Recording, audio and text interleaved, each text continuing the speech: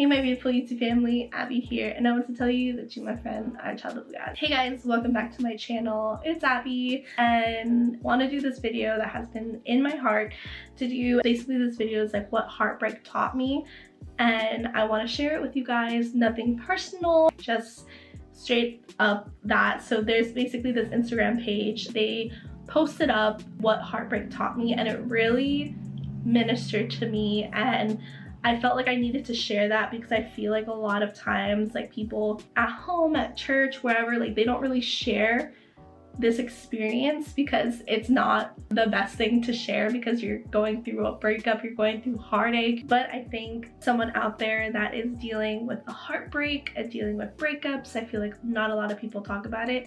I'm gonna read these tips that I read and kind of just share my heart on it. Without further ado, let's get on to the video. So let's roll the intro clip, fade to black.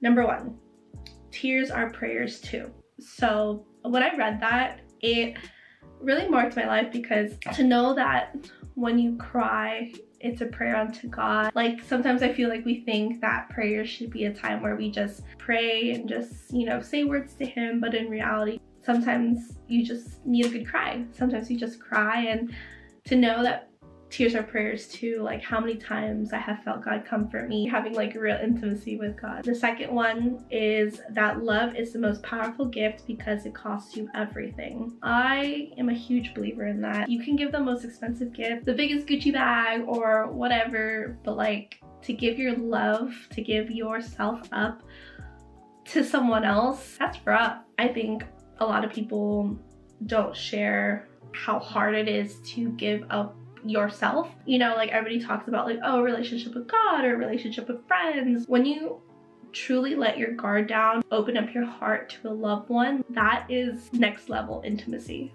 So yeah. The third one is relationships need more than love to survive. So I completely agree with that. I definitely 100% believe that relationships need more than love to survive. Love is not just a feeling. Love is a decision. Like when you make the decision to love someone, to care for someone, it's a strong decision to wake up every morning and say, hey, I choose you. Like I choose you as a friend, I choose you as a partner, I choose you as a person. It takes more than love to build a relationship. It takes time, it takes energy, it takes effort, it takes all that stuff to build a relationship. So I definitely 110% believe that. Number 4 is it's okay to yell, scream, and cry, but make sure you heal because you either get better or bitter. And I completely agree with that. You either get better or you get bitter. Take each moment, cry if you need to, do whatever you need to do in the presence of God, let it go, and it's gonna be so beautiful if you truly heal from within, that you don't just surface level it and be like, okay, I'm fine, I'm fine, I'm fine. Like I think that's something that a lot of people try to do, is that they try to heal surface, date someone else like super quick, but that's not gonna heal your heart. Honestly, forgive the person. Like I think that that's such a huge thing. Even if they're in the wrong, even if you're in the wrong, forgive that person and forgive yourself. And I think maybe you're too hard on yourself. Number 5, everything doesn't always work out, but life still goes on. Not everything was meant to work out, and look, if God closes the door, there's a purpose for that. It says in the Bible, Romans 8:28, like God, like everything works for the good of God. Facts. Big facts. Even if you get hurt or things happen to you, like at the end of the day, you still need to show up at work. You still need to show up for yourself. You still need to show up in your physical, spiritual, emotional life and show up for yourself every day and make that decision to show up for yourself and to make yourself a better person. That is something that is so beautiful. Number 6, intentionally, not time will heal you. There's a saying that says time heals all wounds, and I do not believe that's true, because you can probably be 2 months out of a relationship or 10 months out of relationships or a year or 2 and still feel emotions. I promise you, I've talked to people that have been in relationships and they've been like, hey, like I've been in a relationship for 2-3 years, and legit after 2 years I still get a memory, I still get a moment that I start to cry and I start to feel things, and bro, that is okay. It's okay to cry. It's okay to feel things. It's okay to let it go because it is what it is. Number 7, so it teaches you to recognize those who do love you. Cherish them. From Solo. I love that so much because personally, for myself, I saw a lot of my friends show up for me and show up and show out for me, and I'm so grateful for them. You know, I'm so grateful for my friends and my family that shows up for you. If you have good friends and you have good family, thank them, you know, in this moment. Really, really cherish them because they're beautiful in every single way. And I'm gonna read a few things that I personally has helped me. It's okay to not be okay. I know that is the epitome of my heart and my brand. Like if you need to cry, cry. If you need to let things out, let it out. Normalize not being okay. Don't let it become your everything, if that makes sense. You're not meant to be perfect. Like it's okay to shut down. It's okay to not want to do things. It's okay if you may mess up one day and you do that. Don't be too hard on yourself because I'm way too hard on myself. The same thing, time won't heal all things, but God will. So if it takes 2 months, if it takes 5 months, let God heal you. Present your heart to God and just lean to Him and let Him heal you, because as soon as you surrender, oh, that's a good one. As soon as you surrender to God and you present the relationship or you present things to, He will help you. You'll have really good days and bad days. So some days you'll be on the highest high and other days you'll be on this lowest low. But I think definitely enjoy the high moments.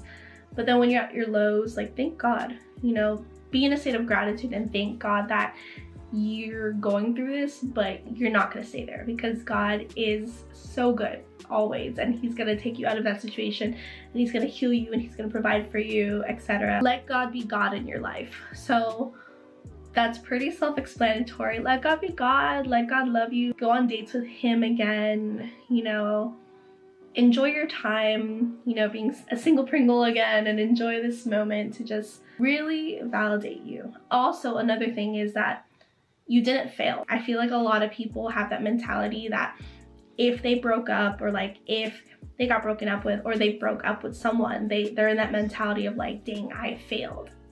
You didn't fail. The relationship just didn't work out, and that was such a huge, you're not a failure. You are God's daughter, you're God's son, you are loved by Him, and God loves you so much. So you're not a failure. It just didn't work out.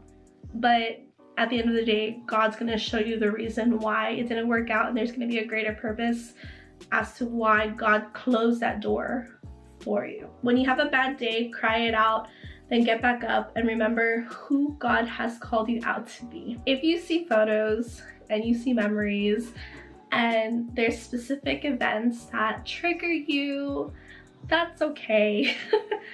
You will have those days that you're great and then days that you're not. So if you get triggered seeing a road sign, by seeing a memory, by going to fair and you guys went there on a date, cry it out, take that moment, but don't entertain it. Don't entertain the feelings, don't entertain that thoughts, and you know, really look to God and just be like, God, you know what? Like, I'm gonna cry this out, I'm gonna feel these emotions, but I'm not gonna let these emotions take over my life, because emotions take over and it sucks. And it does. Trust me, it does. God is still God and He's doing His thing. So let God do His thing with you. I'm gonna end on this because I think it's very, very beautiful. God leans towards a broken heart. The verse that has gotten me through any situation in my life has been this verse, and it's in Psalms 34:18. It says, "The Lord is close to the brokenhearted and save those who are crushed in spirit." God leans towards that. If you're broken right now,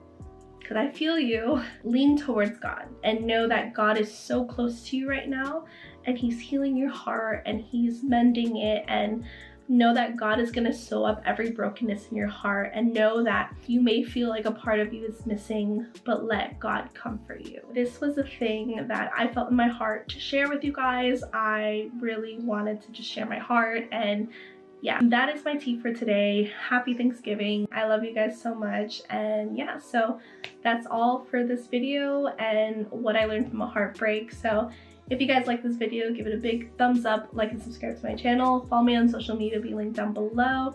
I love you guys so much, and I'll see you guys in my next video. Bye guys. God bless you.